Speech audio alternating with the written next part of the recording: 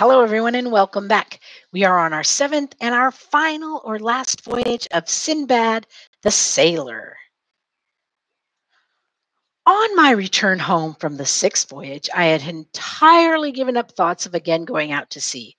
For besides that my age now required rest, I was resolved no more to expose myself to such risks as I had encountered, so that I thought of nothing but pass the rest of my days in tranquillity. One day, however, an officer of the Caliphate inquired of me. The Caliphate, said he, has sent me to tell you that he must speak with you. I followed the officer to the palace, where, being presented to the Caliphate, I saluted him by prostrating myself at his feet. Remember, that means to lay down. Sindbad, said he to me, I stand in need of your service. You must carry my answer and present to the king of Serendib. The command of the Caliphate was to me like a clap of thunder. Commander of the faithful, I replied, I am ready to do whatever your majesty shall think fit to command, but I beseech you most humbly to consider what I have undergone. I have also made a vow never to leave Baghdad. Perceiving that the Caliphate insisted upon my compliance, I submitted, and I told him that I was willing to obey. He was very well pleased and ordered me 1,000 sequins for the expenses of my journey. I prepared for my departure in a few days, and as soon as the Caliphate's letter and present were delivered to me, I went to Bassorah, where I embarked and had a very prosperous voyage. Having arrived on the Isle of Serendib, I was conducted to the palace with much pomp, when I prostrated myself on the ground before the king. Sindbad, said the king, you are welcome. I have many times thought of you. I bless the day on which I see you once more. I made my compliments to him and thanked him for his kindness and delivered the gifts from my august master. The Caliphate's letter was as followed. Greeting, in the name of the sovereign guide of the right way, from the servant of God, Harun al-Rashid, whom God has set in the place of the vice-regent to his prophet, after his ancestors of happy memory, to the potent and esteemed Rajah of Serendib. We received your letter with joy and send you this from my imperial residence, the garden of superior wits. We hope when you look upon it, you will perceive our good intention and be pleased with it. Farewell. The Caliphate's present was a complete suit cloth of gold, valued at 1,000 sequins, 50 robes of rich stuff, 100 of white cloth, the finest of Cairo, Suez, and Alexandria, a vessel of agate, more broad than deep, an inch thick and a half a foot wide, the bottom of which represented in bas relief a man with one knee on the ground who held a bow and arrow ready to discharge at a lion. He sent him also a rich tablet, which according to tradition belonged to the great Solomon. The king of Serendib was highly gratified at the Caliphate's acknowledgement of his friendship. A little time after this audience, I solicited leave to depart, and with much difficulty obtained it. The king, when he dismissed me, made me a very considerable present.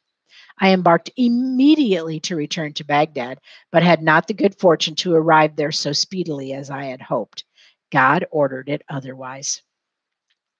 3 or 4 days after my departure, we were attacked by pirates who easily seized upon our ship because it was not a vessel of war. Some of the crew offered resistance, which cost them their lives. But for myself and the rest, we were not so impudent. The pirates saved us and carried us to a remote island where they sold us. I fell into the hands of a rich merchant who, as soon as he bought me, took me to his house. He treated me well and clad me handsomely as a slave. Some days after, he asked me if I understood any trade. I answered that I was no mechanic, but a merchant, and that the pirates who sold me had robbed me of all I possessed. Tell me, replied me, can you shoot a bow? I answered that the bow was one of my exercises of my youth. He gave me a bow and arrows, and taking me behind him on the elephant, carried me into a thick forest some leagues from the town. We penetrated a great way into the wood, and when he thought fit to stop, he bade me alight. Then he showed me a great tree. Climb up that, said he, and shoot at the elephants as you see them pass, for there is a prodigious number of them in this forest. And if any of them fall, come and give me notice. Having spoken thus, he left me victuals, that means food, and returned to town. And I continued upon the tree all night. I saw no elephant during the night, but the next morning at the break of day, I perceived a great number.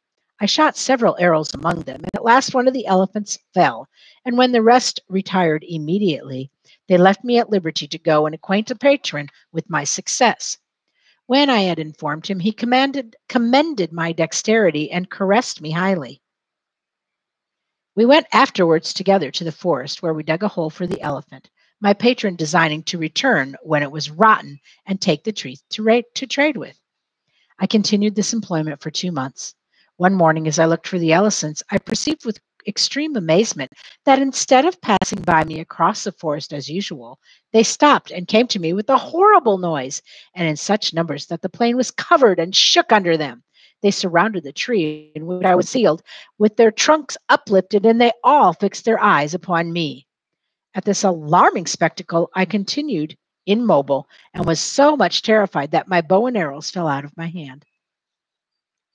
My fears were not without cause, for after the elephants had stared upon me for some time, one of the largest of them put his trunk around the foot of the tree, plucked it up, and threw it on the ground. I fell with the tree, and the elephant, taking me up in his trunk, laid me on his back, where I sat more like one dead than alive, with my quiver on my shoulder. He put me at the head of the rest and followed him in line, one after the other. He put himself at the head of the rest, who followed him in line one after the other. He carried me a considerable way, then laid me down on the ground and retired with all of his companions. After having lain some time and seeing the elephants gone, I got up and found that I was on a long and broad hill, almost covered with the bones and the teeth of elephants.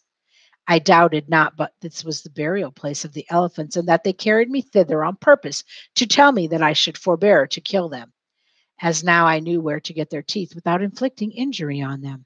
I did not stay on the hill, but I turned toward the city, and after having traded a day and a night, I came to my patron.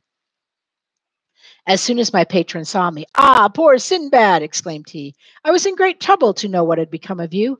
I have been to the forest, where I found the tree newly pulled up and your bow and arrows on the ground, and I despaired of ever seeing you more.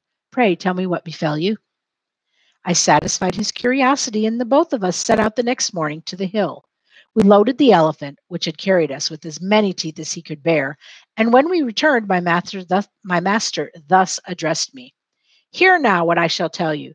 The elephants of our forest have every year killed us a great many slaves, whom we sent to seek the ivory. For all of the cautions we could give them, these crafty animals destroyed them one time or another.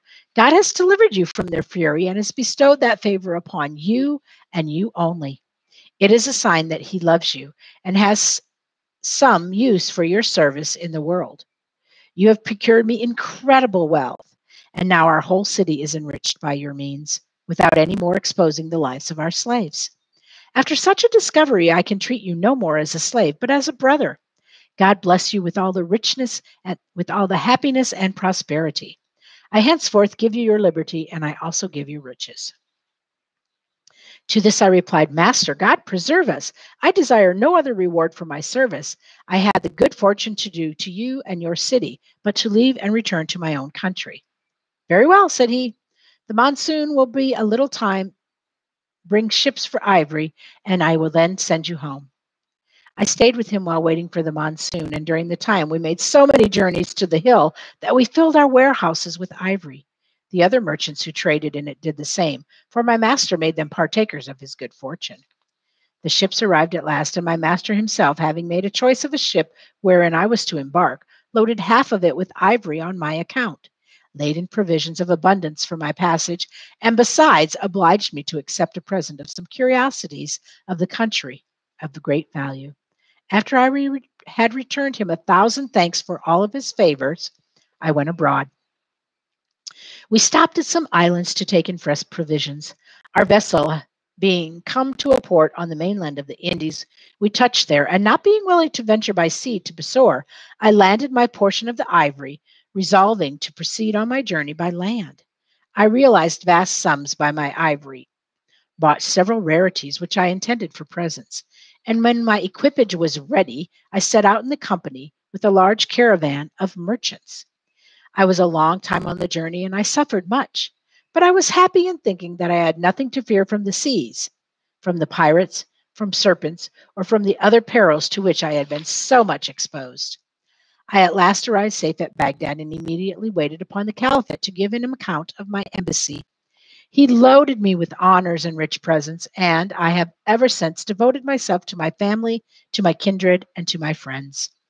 Sindbad here finished the relation of his seventh and his last voyage, and thus addressing himself to Hindbad, "Well, friend," said he, "did you ever hear of any person that suffered as much as I have done? Is it not reasonable that after this I should enjoy a quiet and a pleasant life?" Excuse me.